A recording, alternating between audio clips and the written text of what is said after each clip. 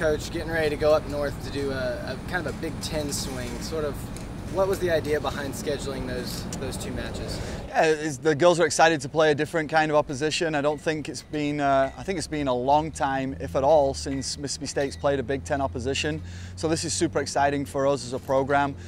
Two really good teams that'll give us great preparation to see where we're at right now, but also obviously putting us in good standing for future games in the SEC.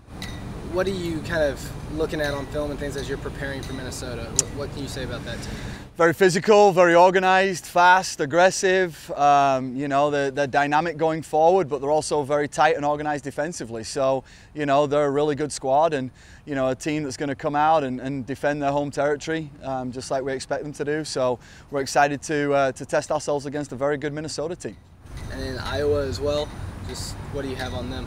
Yeah, Iowa, obviously a NCAA tournament team, made a good run last year, Big Ten champions, you know, playing on their home field as well. So, you know, we're keeping our eyes on Minnesota right now, but know that we'll soon have to turn around and prepare to play a very good Iowa team as well.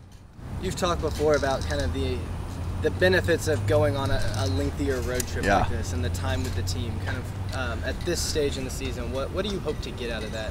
It's a great time to spend time together. You know, obviously the girls will still have study hall, still have tutoring when they're on the road, you know, virtually.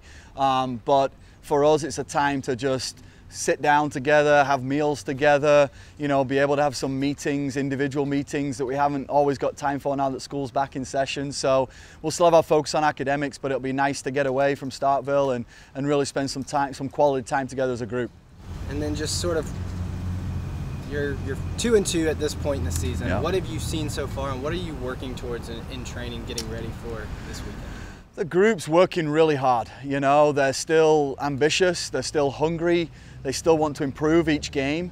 I think we've done that. We had a little bit of a drop-off in our last game, but you know, we still got the result, and the girls were adamant that they wanted to have a really good week of training, which is what we've had this week. So, you know, it's just getting better each and every single day and preparing for the next game.